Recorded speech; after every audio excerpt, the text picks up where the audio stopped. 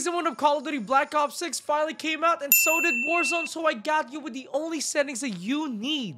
Alright folks, we're gonna start with our controller settings, but before we do that, I'm gonna show you what kind of controller I'm using. I'm using an aim controller that comes with 2 paddles, or it usually comes with 4 paddles, but I have fat fingers, so I only use the bottom 2, which is gonna be my my jump and my crouch, which helps me slide, cancel, and all that stuff. I believe this controller has Hall effect, the Hall stick effects thing, so like I don't have any kind of what you call this, like stick drift and stuff.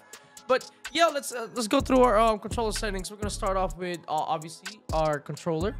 I don't have any specific button layout or stick layout. I know some people play like tactical, but I don't. For horizontal stick and the vertical stick sensitivity, you want to be around 5 to 8. Most pros use 6 to 7, or I guess like some people also use 8. I know a lot of people still like to have like 20/20 sensitivity. I promise you, you're doing yourself a disservice. Unless you're a freaking trick shot or something, then yeah, go ahead. But if you're just a regular guy like me, you know, you might as well put it on the best settings where you can have the most aim assist. Going down the list, make sure you have your control vibration off. Trigger effect, I don't use anything. But one of the most important things that we're going to talk about is your dead zone inputs. Make sure you have I know some people like to have their left stick min on 1, which basically just makes it to where it basically just makes your left stick respond way faster than normal. Also comes with your right stick minimum. This really depends on how much stick drift your controller have. I tried 0, I tried 1, I tried 3, but 2 is my sweet spot. Even though I don't have any stick drift, it just like it makes sense for me. But yeah, the low, you want it as low as you can. All right, moving on to aiming, we're going to be talking about my sensitivity multiplier. I use 0.85 on my multiplier focus.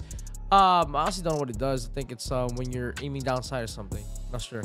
But let's move on to our aiming advanced settings. I don't have any look conversion on. I have gradual sensitivity transition timing.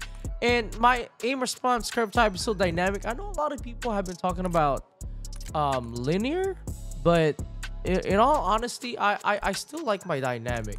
I do have custom sensitivity zoom, 0.95 on the low zoom, and then 1.3 on everything else, which whenever I'm aiming down sight with a sniper or like a 4x or something like that, my aim is like not slow, like slow, you know what I'm saying? Because sometimes it does get me killed whenever I'm like trying to catch on to the person in front of me, like moving and sliding and stuff.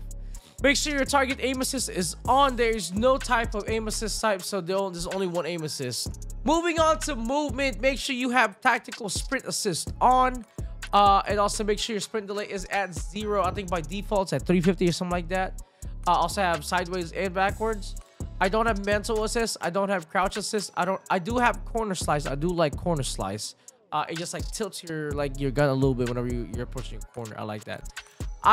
So this is the biggest debate with a lot of movement people. What type of movement behavior do you want? A lot of people use hybrid, but for me, I like tap to slide. I can move way better with tap to slide, and like it's literally you tap to slide and you hold to dive, you know. But with hybrid, you have to hold the sprint input to dive. Moving on down, I do have automatic airborne mantle. I have sprint restore, slide maintain, sprint. Make sure your parachute behavior is going to be on free fall or off, to be honest, because you don't want to have automatic redeploy if you want to be like as close to as you want to the ground. Mantle cancels reload. I think I kind of want to turn this off, but we'll see how it is whenever we're playing Warzone, how it's going to affect, because you know I like to mantle on things. Moving on to movement advanced settings. I don't think I have anything here different except tactical sprint activation. Some people use single tap run. I like single tap sprint.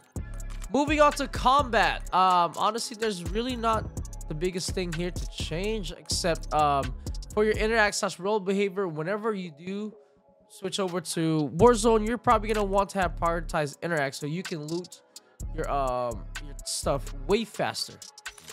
So instead of having to hold your square button or your whatever button yours for interacting, you just tap it once and you picked it up.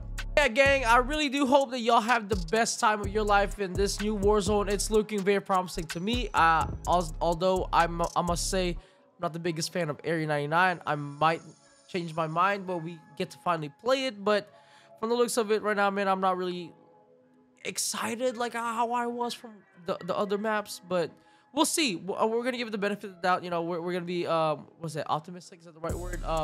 But yeah, comment down below. What's gonna be your first loadout? Like, what guns are you gonna be rocking? What perks are you gonna be rocking? Because there's a lot of 177 weapons. 177 weapons. Let me know down below, chat. I would really love to. But yeah, catch you on the next video. Make sure you subscribe. We're gonna be posting a whole lot more with the new Warzone coming out. Love you guys. Thank you.